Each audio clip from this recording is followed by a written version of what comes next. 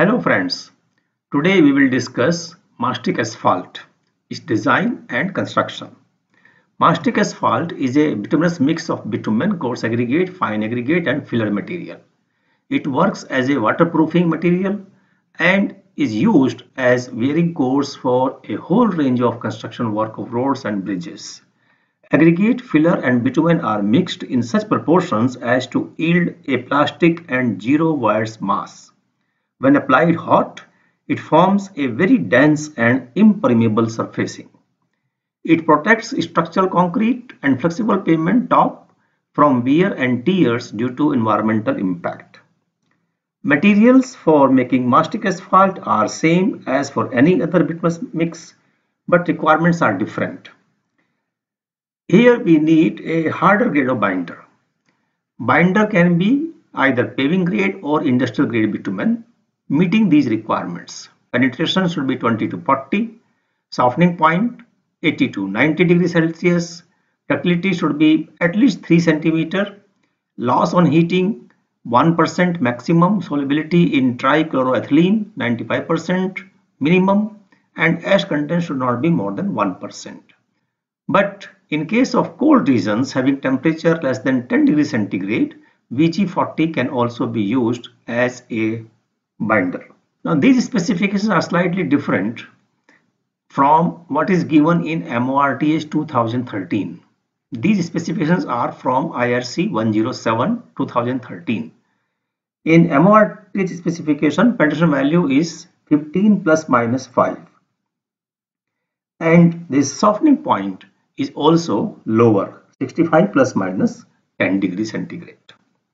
Coarse aggregate for mastic, crushed stone, crushed gravel or any other stone which is clean, hard, durable of fairly cubical shape, free from soft, organic or other deleterious material can be used as coarse aggregate in mastic asphalt.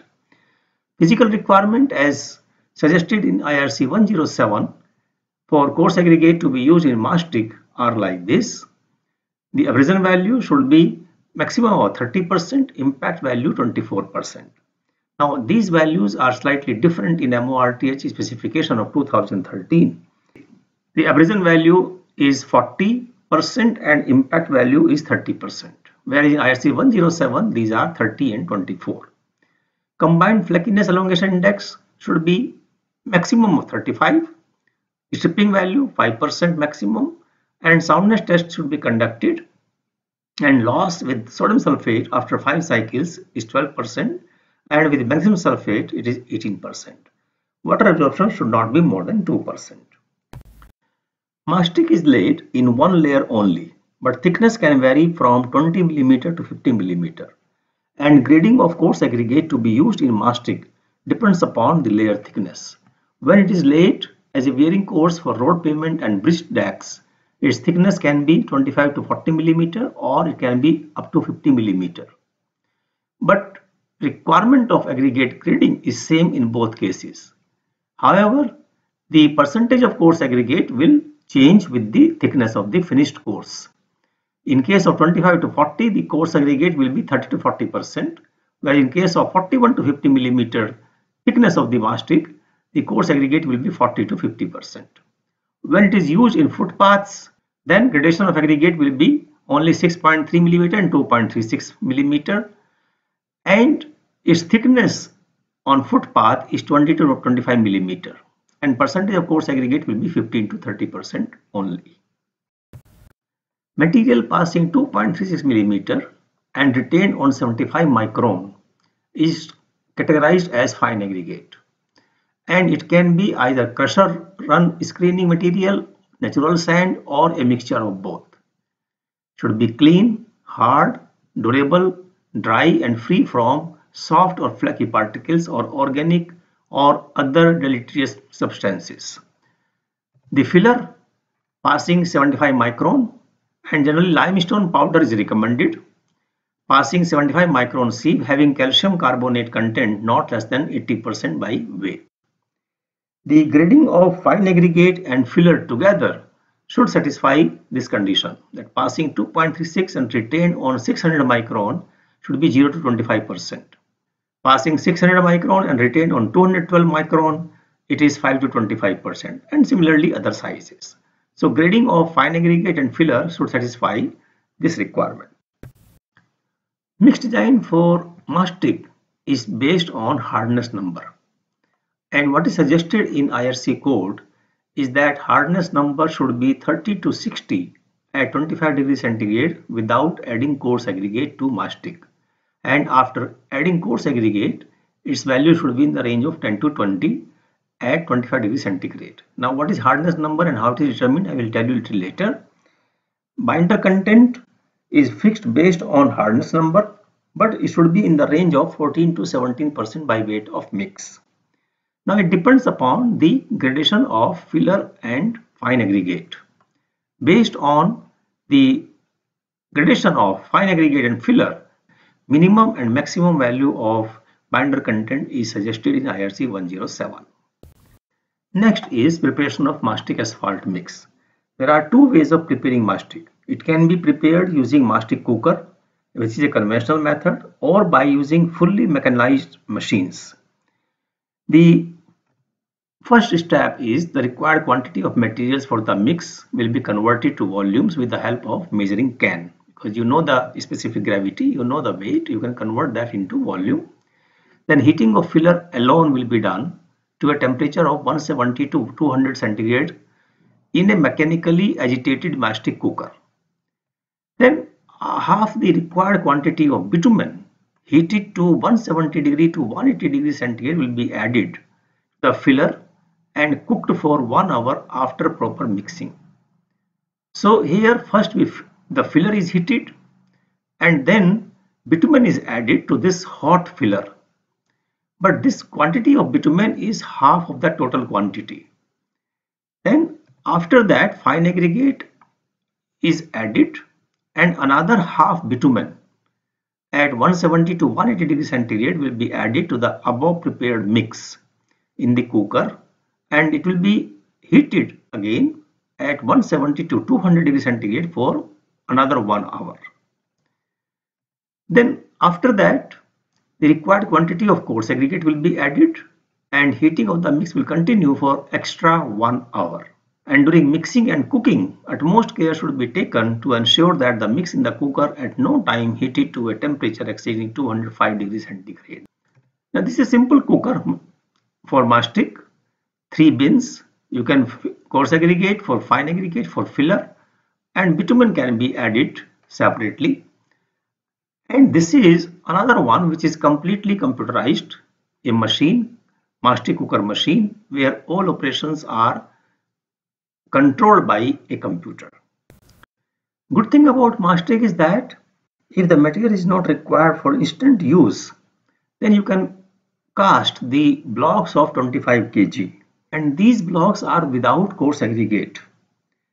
The bitumen mastic block, when subsequently meant to be used at the site, will be transported to the site.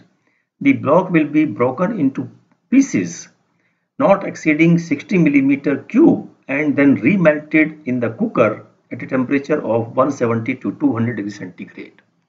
So you can cast all these blocks and then carry them to the site whenever they are to be used. These are the samples of mastic asphalt which are prepared in a mold of 100 mm diameter and 25 mm thickness. Then these molds are tested for their hardness number.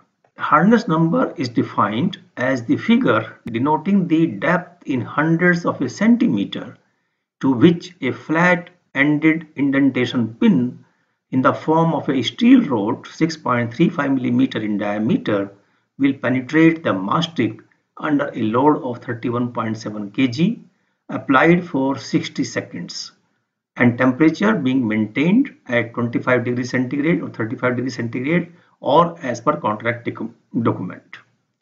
Now this load of 31.7 kg is equivalent to creating a pressure on this needle or steel rod which is equal to 100 kg per centimeter square, and this is achieved by means of a lever giving a suitable mechanical advantage. Now this is the machine to determine the hardness number. This is the weight of 31.5 kg. This is the lever, and here is the indentation pin. And if you look inside, it looks like this. You have a water chamber here, water bath here, which is used to maintain the test temperature. The sample is placed here, and this is the steel rod of 6.3 millimeter diameter, and then you apply the load here 31.5 kg through lever or maybe through some other arrangement, and then maintain this pressure for 60 seconds and then measure the indentation in the or penetration in the sample. That is called the hardness number. So to determine the hardness number, sample size 100 millimeter diameter, or it sometimes may be in square also, and 25 millimeter depth. Sample will be cooled for not less than 3 hours in air or for not less than 1 hour in running cold water. Then it should be immersed in water at test temperature for at least 1 hour immediately prior to testing. After that, the sample is transferred to the test machine, where it shall again be immersed in water maintained at test temperature throughout the test. The indenter pin shall then be adjusted lightly but firmly in contact with the surface of the sample, the pressure being no greater than what is necessary to prevent lateral movement in the specimen. The requisite load shall then be applied for exactly 60 seconds and depth of indentation recorded in tenth of a millimeter. Test point shall not be less than 25 millimeter apart and not less than 25 millimeter from the edge, and at least 5 readings shall be taken and then averaged. So that is how you prepare the test data. So you make two set of samples, 3 samples without coarse aggregate and 3 samples with coarse aggregate. And test temperature throughout will be 25 degrees centigrade. And on each specimen you take 5 readings. And these 5 readings should be, as I told you, 25 millimeter from the edge, and distance between 2 points should also be not less than 25 millimeter. So these are the results. These are the penetration of the specimen. And then take average of these, and similarly average of this, and then take average of all 3 values, that is 57.9 in the hardness number, and you compare what is required for your design. Similarly, with coarse aggregate, you get the data here. So that is how the test data are maintained. Next is laying of mastic, and first is preparation of base. The base over which bitumen mastic is to be done will be prepared, shaped, and conditioned to the profile required. And this base is generally bituminous concrete. We lay mastic over bituminous concrete. Then the surface will be swept clean and made free from dust and other harmful matters. The spots rich in binder shall be scraped and repaired, and the tack coat will be applied on the base. After tack coat is applied, then it is left to cure until all the volatiles has evaporated before any subsequent construction is started. Then mastic to be transported to the site in a towed mixture transporter having arrangements for stirring and keeping the mix hot during transportation, and it will be then laid normally in one coat at 175 to 210 degrees centigrade and spread uniformly by hand using wooden floats. Mastic asphalt joints, all construction joints will be made by warming the existing bitumen mastic by application of an excess quantity of hot bitumen mastic, which afterwards will be stripped off to make it flush with the surface on the other side. Joint shall be painted by a coat of VG30 grade bitumen and then treated with blocks of the base mastic with coarse aggregate and then softened by blow lamps and toweled to flush with the surface. Care should be taken to make these joints in the green stage itself, otherwise the laid mastic surface shall start aging due to another round of heating. When laid manually, the mastic surface has a very fine texture with very little skid resistance. Therefore, bitumen mastic, while still hot and in plastic condition, shall be covered with a layer of stone aggregate. and these aggregates will be of the size 13.2 millimeter or 9.5 millimeter, and it should be pre-coated with bitumen at the rate of 2% Vg30 plus 2% filler. The chips to be added at the rate of 0.05 meter cube per 10 meter square, that is around 5 to 8 kg per square meter, and rolled. That is how mastic is constructed. So friends, thank you very much for watching this video. You can write your suggestion in the comment box.